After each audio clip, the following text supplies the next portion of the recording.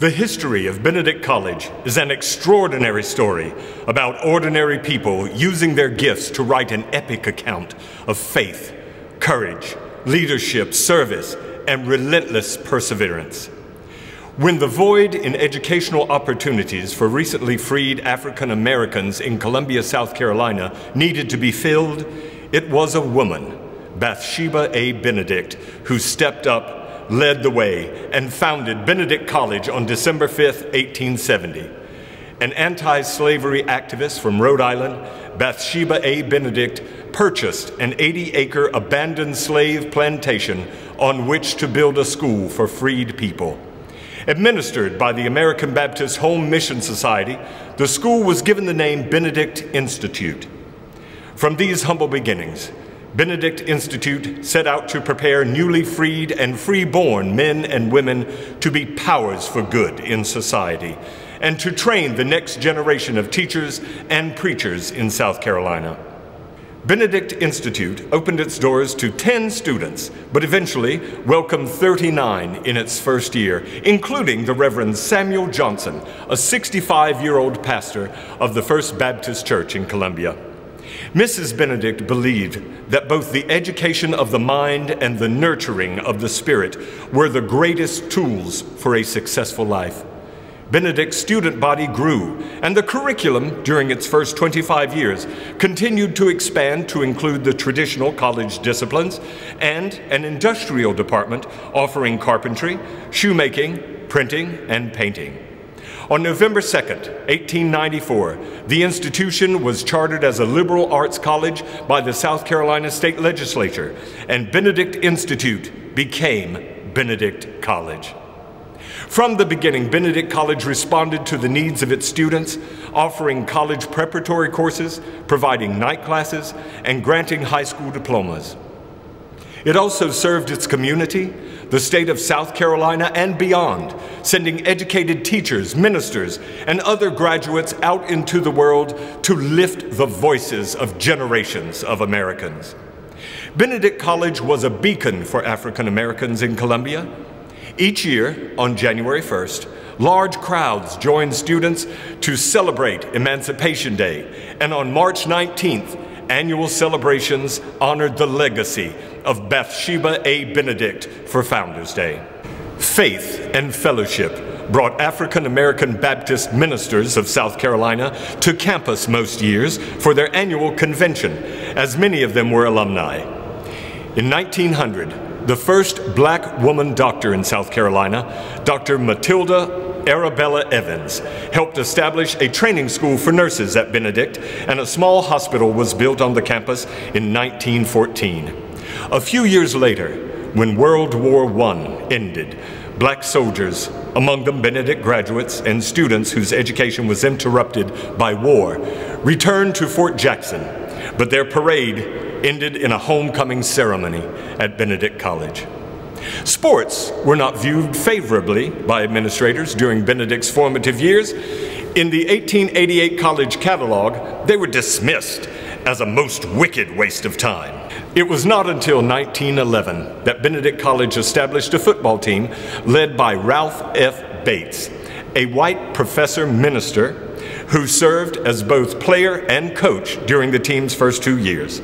In 1920, the football team was undefeated, and for the next 3 seasons, no team scored against them. Benedict football drew in thousands of fans, particularly the Turkey Day games that matched the home team against neighboring rival Allen University. The college chose purple and gold as its official colors, and the deacon became the mascot, though later, in 1938, students voted to change the mascot to the tiger. 60 years passed before Benedict College inaugurated its first African-American president, but finally, in 1930, Benedict College alumnus and former president of nearby Morris College, John Jacob Starks, took the helm. After a succession of Northern white presidents sponsored by the American Baptist Home Mission Society, Dr. Starks represented a new era of independence for the college and immediately set a course for expansion and change. He introduced a Bachelor of Science degree and pre-medicine and deepened the collaboration between Benedict and its neighbor, Allen University, sharing a summer school, course offerings, and a library. A new chapel was erected in 1932 and dedicated to Reverend Clarence N. Tisdale, the last white president of the college. And in 1937, Starks built a new library dedicated to his wife. The student body grew, as did demands for equality. That same year, Benedict students founded their own branch of the NAACP and participated in the National Anti-Lynching March. 2 years later, activists from across the state met in the new Starks Library on campus and founded the South Carolina NAACP State Conference of Branches. In 1942, Septima Clark graduated from Benedict College.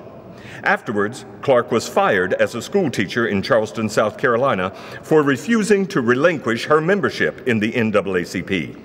She subsequently took a position at Tennessee's Highlander Folk School, where she mentored Rosa Parks and Martin Luther King, Jr. Later, she won equal pay for black teachers in Charleston and developed citizenship schools for the Southern Christian Leadership Conference.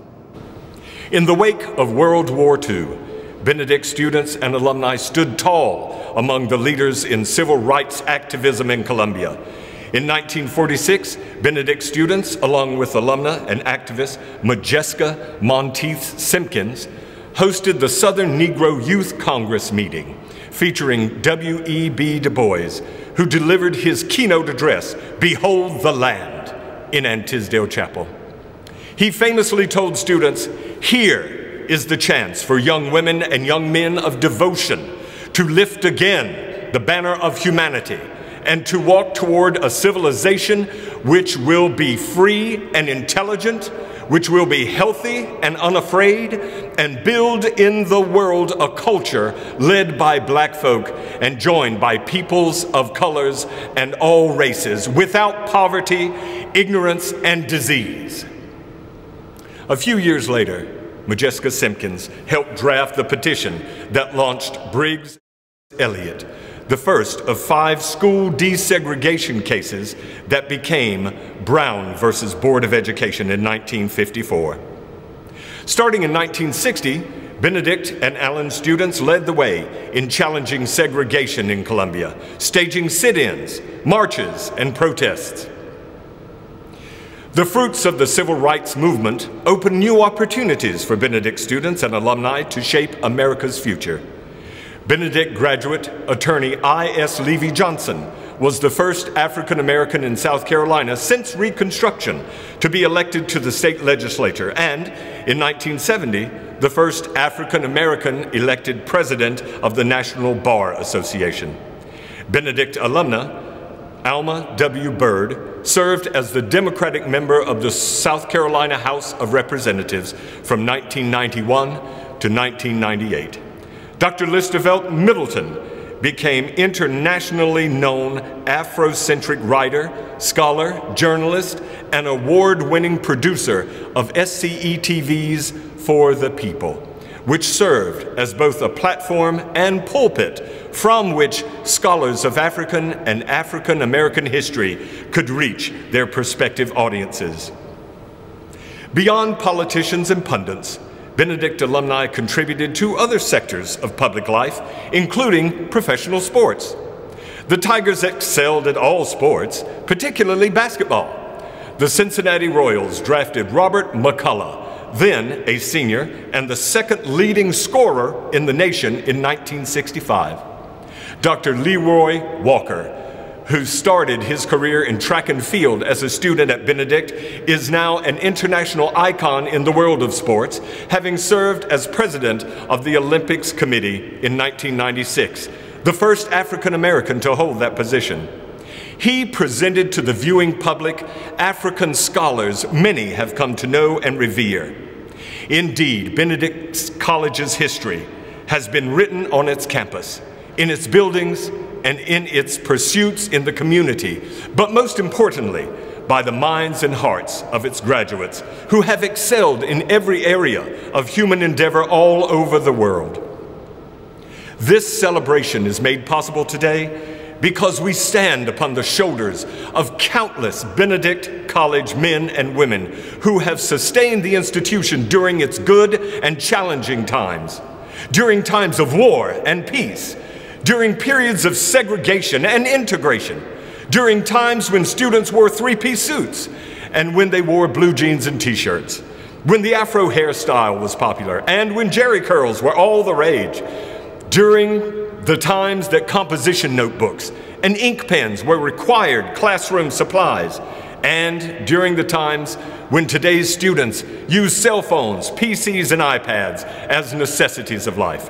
Whatever the challenge or the circumstances, Benedict College has stood tall for more than 150 years and answered the questions, met the challenges, and sent more than 18,000 of her graduates back to their families, back to their communities, and around the world to be transformative agents in the places where the golden sunshine falls. As the college moves forward under the leadership of Dr. Rosalind Clark Artis, the entire Benedict College family is asked to achieve more.